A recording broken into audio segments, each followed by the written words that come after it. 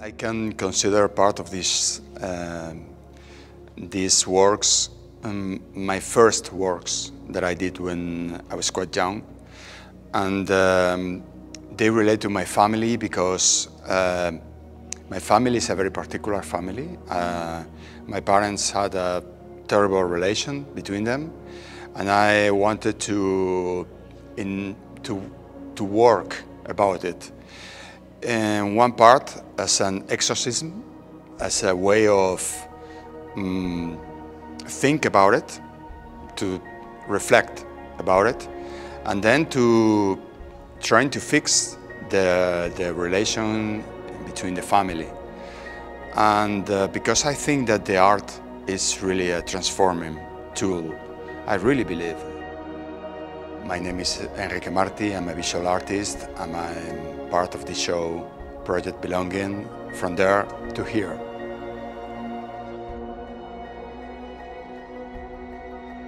Enrique Marty and Isabel and Alfredo Aquilizan are two artists who have differing practices. They both have different approaches. On the one hand, Isabel and Alfredo Aquilizan use community-based projects. They invite communities to donate found used material, pre-loved materials in order to make huge installations. So it is an act of integrating things that are foreign to them and make them familiar. On the other hand, Enrique Marty uses snippets from his family album and integrate them together to form an artwork.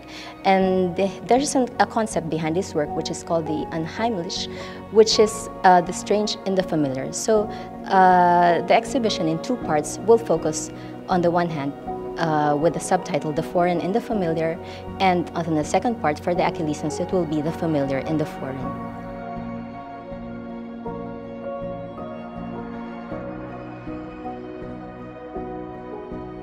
And this one, because this comprises two different images. The left part reproduces a beach scene of my family. My father there, my aunts and my grandma there, just spending one day in the beach in La Coruña in Spain, in the north of Spain. And in the other part of the wall painting, you see a Filipino family on the beach. They just spending one day on the beach as well.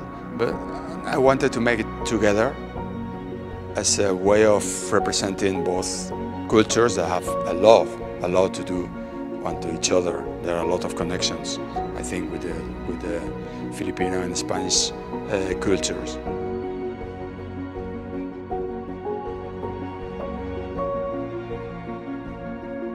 That's what I want to express. I make symbols and I show it to the viewer, and the viewer must work. I leave a lot of work for the viewer.